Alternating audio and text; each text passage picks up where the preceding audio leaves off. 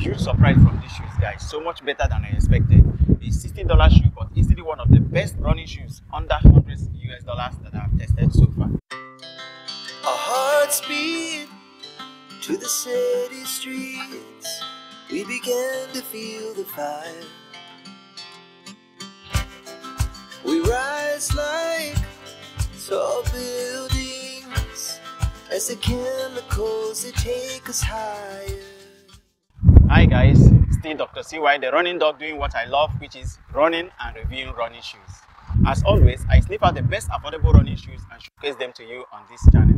Today I have with me a very nice affordable running shoe from Adidas, the Adidas Switch Run.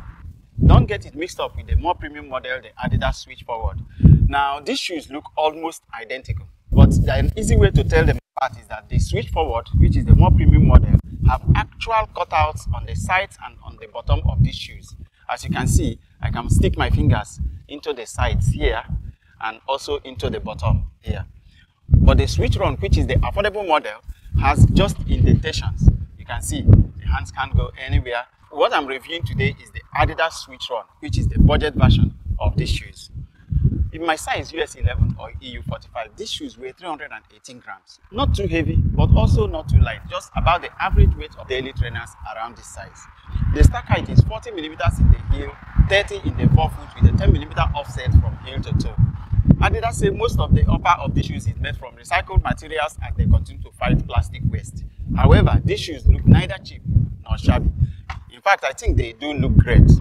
Nice finishing. The mesh upper is thick and soft with an inner sock liner that feels very nice around the feet.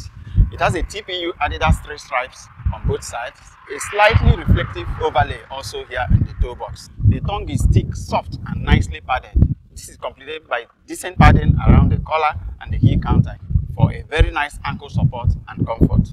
There's a TPU material at the heel counter here to aid stability. Nice toe box room. The regular lacing system does its job efficiently. The insole is removable, thick and soft. The midsole is a thick layer of soft and relatively light EVA foam, offering fantastic cushion. Despite the thickness of this midsole, it is very flexible. You notice this while running as it just allows natural feet movement. Lots of indentations on the sides here add some kind of character to these shoes, making it look kind of funky. Shallow contacts at the bottom of the sole too. The rest of the place is covered by the Adidas Adiwear rubber outsole. This shows nice grip on the pavement. How do these shoes fit? I bought my usual size in these and they fit very nicely. I found the toe box width to be excellent. Enough to allow freedom of movement of the toes without being extra. So I will suggest you go through to size in this. They felt extremely comfortable on the feet. Thick insole gave a nice, soft and comfortable underfoot comfort. Soft paddings around the ankle as well as the inner sock liner for a smooth feel. The lockdown is excellent both at the heel and at the midfoot. How did this perform on the run? In the first place, they didn't do braking period at all. Out of the box, they were soft, they were light, they were bouncy, and they were very comfortable. So immediately I laced up these shoes, I went on a run and it was a very nice run. The cushion in these shoes are the best that I've gotten from all the budget shoes that I've reviewed so far. In fact, the level of cushioning I got in these is very close to what I got from the Gel Nimbus 25. So that is to tell you how comfortable these shoes are. There's no ground feel at all in this. On the other hand, the response was modest. However, just like the more premium Switch Forward, the design on the side here make it that as these shoes compress, they kind of shift or roll you forward. So the nice lockdown, smooth transition and the easy forward roll compensated to give these shoes a decent pace. It was easy to maintain medium paces in these shoes.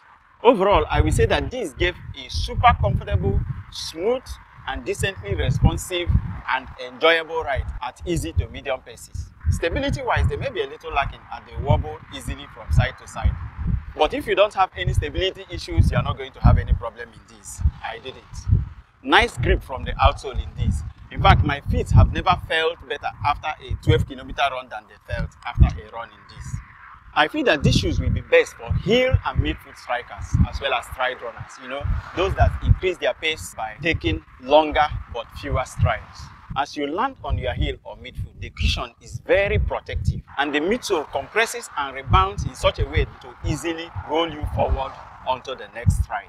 This will be best for daily easy runs at medium to easy paces. But when you really want to go on out and out speed runs, you may find the response lacking. Forefoot and cadence runners, those that take quick, short steps, may find these shoes lacking in the pop that they need to bounce from one step onto the next easily. I tried it and that's what I noticed. But for heel and mid-foot strikers, they are just excellent. I cannot really say much on the durability of these shoes for now. This is the first model of these shoes and these are relatively new in my collection, only a few runs in them yet. Maybe after 100 to 150 kilometers, we will see how these shoes have fared. On protection of the feet, I'm going to rate these shoes very highly.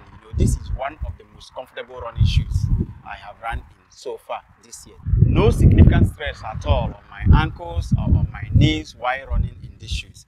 I did a 12-kilometer run in these and my feet felt so fresh after the run. So on value for money, well, I got these shoes for 224 Saudi Riyal. That's approximately $59 US. If I consider the comfort, the overall run experience, the protection of the legs and the looks, I'm going to rate these shoes definitely above 92%.